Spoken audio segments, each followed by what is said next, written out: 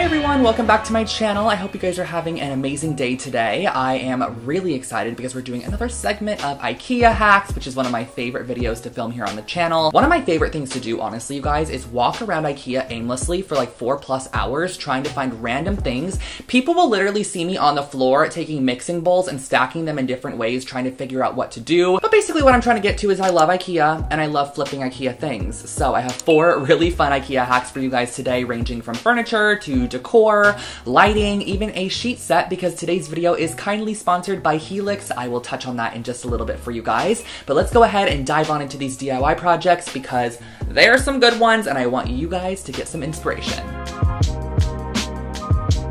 I've had this recent obsession of watching TikTok videos about tie-dyeing. So I got this Fargmara sheet set at IKEA. It is a $20, 100% cotton sheet set, so I thought it would be perfect to test out a little bit of tie-dyeing, and we're going to be creating our very own tie-dye sheet set. So our first step is kind of going to be the prep portion. So I went ahead and I folded my flat sheet in half, and I'm doing an accordion fold, which is essentially folding the sheet back and forth on itself. That way it's kind of, in a sense, pleated.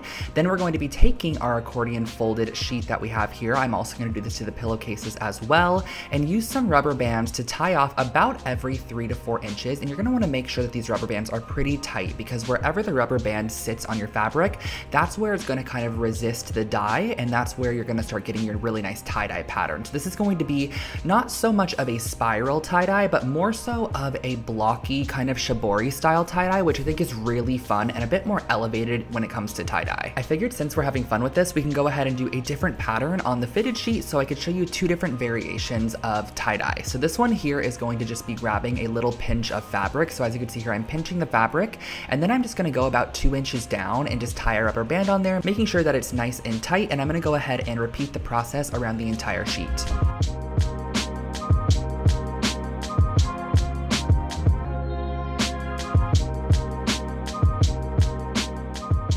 So this right here is the texture you are left with, which is very similar to one of those Walgreens scrunchy shirts, if you know what I'm talking about. I have those in my head all of the time and I just had to reference it. So for the pillowcases, I'm doing the same exact accordion fold that I did on the flat sheet, and then just going through and adding a couple of rubber bands down this. You can add as many or as little as you want.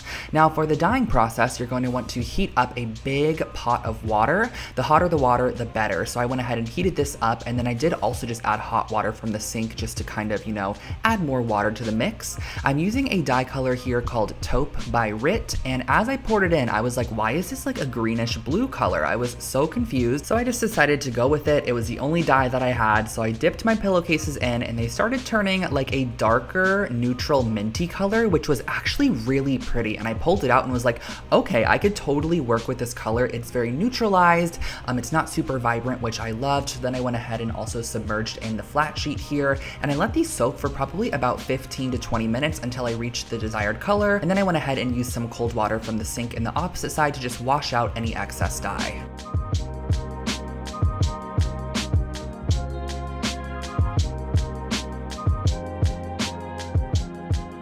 You're also going to want to make sure to remove all of the rubber bands prior to putting this into the washer or dryer, of course, and this was what the results looked like on the pillow, and this is what they looked like on the flat sheet. I was actually very, very happy. I have no idea why they were not taupe, but I popped them in the washing machine and dryer, and this happened. Alright you guys, so what you are currently looking at is how the tie-dye turned out. Now this color does not look very taupe to me, and it's also extremely, extremely light. It's very tone on tone. It's actually very pretty. It's like a bluish toned gray, but I want to go ahead and actually try this technique one more time. I'm going to get a color that's called dark brown from Rit, and I'm going to try it on another sheet set. I'm just going to go to Target, get a cotton sheet set just to test out if I can make it look any better. So I'll pop in a couple clips of that, but then I'll share with you guys the final look using the same exact technique.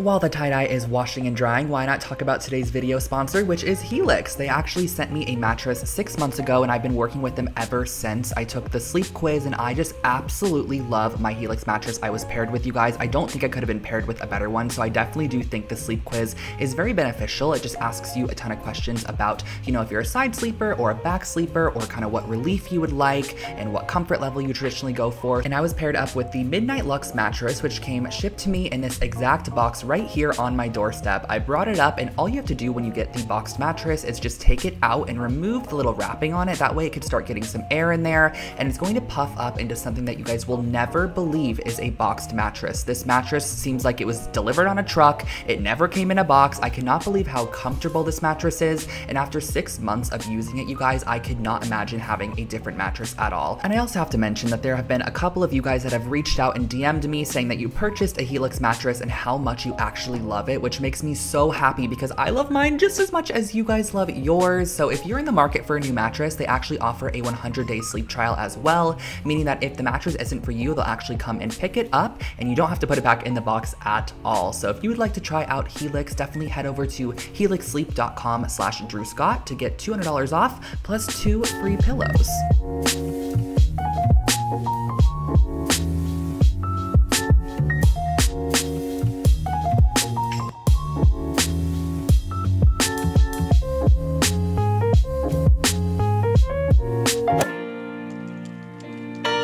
Now, when I was browsing around IKEA, I came across these little chip bowls. I believe that's what they are. They were in the kitchen section, and I also grabbed some of these wooden dowels from my stash. Now, the first thing I'm gonna go ahead and do is just clip off the pointy end of the wooden dowel. That way we essentially just have some wooden sticks. And the nice thing is that these dowels actually match the little bowls from IKEA perfectly, so we're gonna be keeping those tones the same. And using some strong bond hot glue, which I will link the one I use below for you guys, you're gonna wanna start off by gluing the dowels onto the interior of one of the bowls. So there's a little rim at the top of the bowl, and I just went ahead and about every inch I spaced out a dowel, and you're just gonna wanna hold it as straight as possible to where it's kind of sticking straight up. And this process is just super repetitive from here on out. So I'm going around gluing them about an inch apart, and some of them do look a little crooked as you can see, but that is totally fixable once we go ahead and glue it to the second bowl. So I'm going around and gluing them and spacing them out. Once those are all glued into place, you're going to grab your second bowl and then flip your first one over, because you're gonna be finding it a lot easier to just glue it into the first bowl like this. So you're gonna kind of get a visual of what it looks like here. So the bottom bowl, I am just gluing 2 of the dowels onto just to hold it into place. And once your lantern base is essentially secured, you can go ahead and then secure every single dowel onto that bottom bowl. And this is where you can really straighten out the sticks as well. So you can kind of push them and maneuver them to make them look and appear a lot straighter than they were originally glued down. And they are gonna flex a little bit. Just make sure to hold it into place as you're working with it. Now, I just went ahead and placed this right on top of a lamp base from IKEA, which I'll link below, and that finished off this project.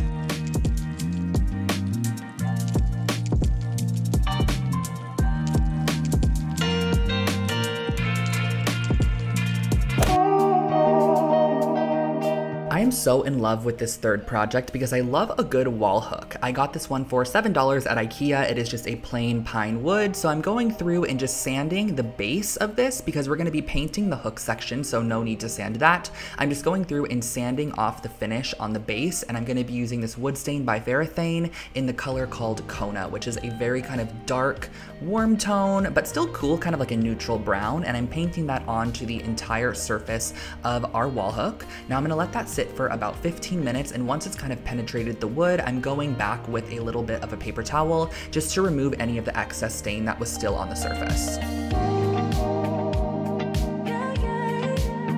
Grabbing some painter's tape, I'm gonna go through and protect all of that wood that we just stained with the wood stain, because we're now going to be painting the hooks a black color. So I'm just kind of adhering this around the outside, that way no paint gets onto the wood that we just stained. And I just opted to paint my hooks black because I thought black and like a nice dark stained wood would be really pretty together, because I'm also adding a little touch of gold. But you can totally go through and paint your hooks different colors, or you can even paint them, you know, a statement color if you have a color in your room you want to enhance a little bit. So I just went through and painted all of the wall hooks black.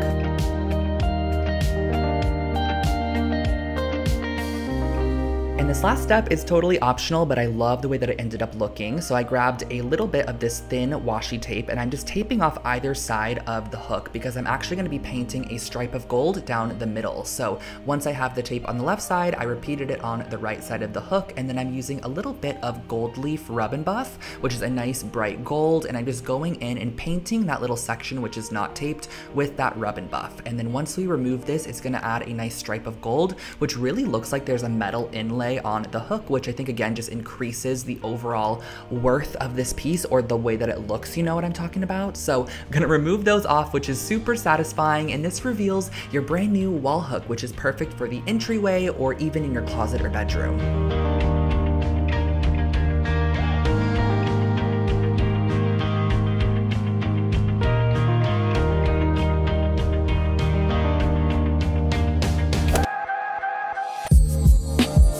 For our fourth and final project, I was inspired by a YouTuber named Faith Lyric, and I will post her video in the description box below for you guys to take a look at, but she created a really cute side table with the Gladum side table from IKEA. Now, sadly, they only had the green color in stock at my IKEA, and at first I was like, you know what, I might use this green color, but in person, it was so much brighter than it appeared on camera, and it just was not the vibe I was going for, so I went through with a coat of black spray paint, and I did 2 full coats on this entire piece, just to make sure it was nice and coated and ready for our next step. So I then went ahead and grabbed some of this woven cane material, which I get at a local shop in Los Angeles, but you can also purchase it online, and I just cut mine into 9 little circles wide. I didn't actually measure it, I measured it based off of the circles there, but I would probably say that I originally cut this to about 5 inches in width, and I cut a couple strips of this, that way I can go ahead and piece it together on the outside of the table, and you're gonna wanna soak that in water for about 15 minutes. I then went ahead and I patted out all the additional water and actually just used an iron, which this iron we use only for crafting, so it's like my craft iron.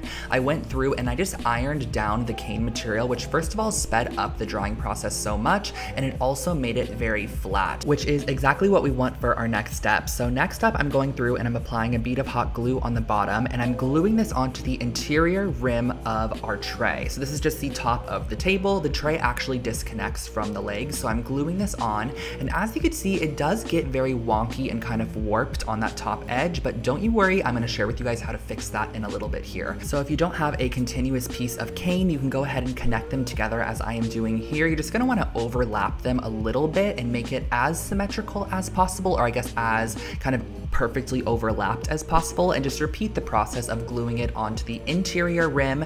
You can also use a pair of scissors or something to kind of press it against there so the glue does not get on your fingers, but you're gonna wanna do this around the entire tray. And once that step is done, I did go back and realize this was very, very tall. I don't know why I eyeballed it like this and was like, oh, this would be a nice height. So I did go back and cut off probably about 1.5 inches of our material. And this material here, which is known as reed spline, is going to take our table to the next level. So I'm going ahead and I'm gluing this onto the interior first, and I'm going around the entire top rim of our tray table. And this is just going to really give our cane material some structural integrity. So as you glue this around, it's going to kind of puff out the edges a bit and just make it so much more even and symmetrical and not kind of warped looking. So I'm gluing this around. Once you reach the end, you're just gonna wanna snip it and kind of, you know, mend those ends together as much as possible. And the next step is actually going to be applying a second strip onto the outside. That way we have a nice clean finish on the outside as well. So using your hot glue, you can just kind of add a 12-inch long strip or however much you wanna work with, press it down as you go, and work around the entire diameter of your table.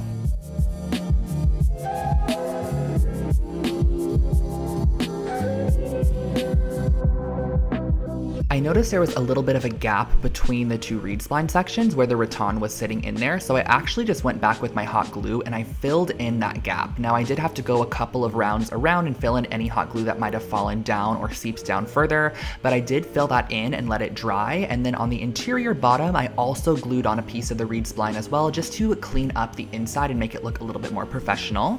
Now, once all of the hot glue is dried, I used a little bit of painter's tape on the rattan on the outside, just to go ahead and block block that from any of the black paint because I wanted the top rim to really emulate the bottom rim so it looks super symmetrical and very similar to Faith Lyrics that she created because I just loved her table so much, and you guys, this ended up looking so good in my living room, so I'm so happy I saw her tutorial, so definitely check hers out below. I went around and I painted on the inside trim, pulled it off once it was fully dry, set it back on top of the legs that come with the IKEA table, and that finishes it off.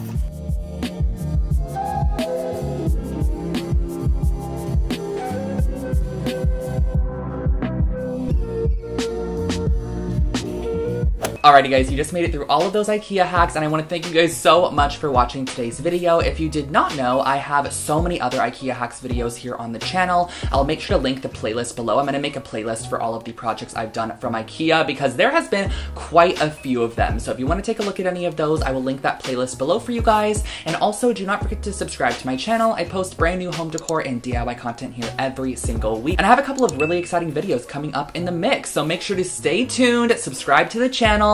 And last but not least, you guys, do not forget to check out today's video sponsor, Helix. You can head over to helixsleep.com/DrewScott to get up to $200 off of your mattress purchase. Plus, I believe you also get 2 free pillows, which is a really nice perk. I use the pillows all the time. I love them. Everything about Helix is to love, to be quite honest. It comes in a frickin' box to your doorstep. Are you kidding me? Thank you guys so much for watching. I hope you have an incredible rest of your day. I have a couple of fun projects I'm working on right after filming this, so I'm gonna dive on into those, but I would love to know what you guys are doing today. Leave a comment below. We can have a little chit chat down there, and I'll catch you guys in the next one. Bye!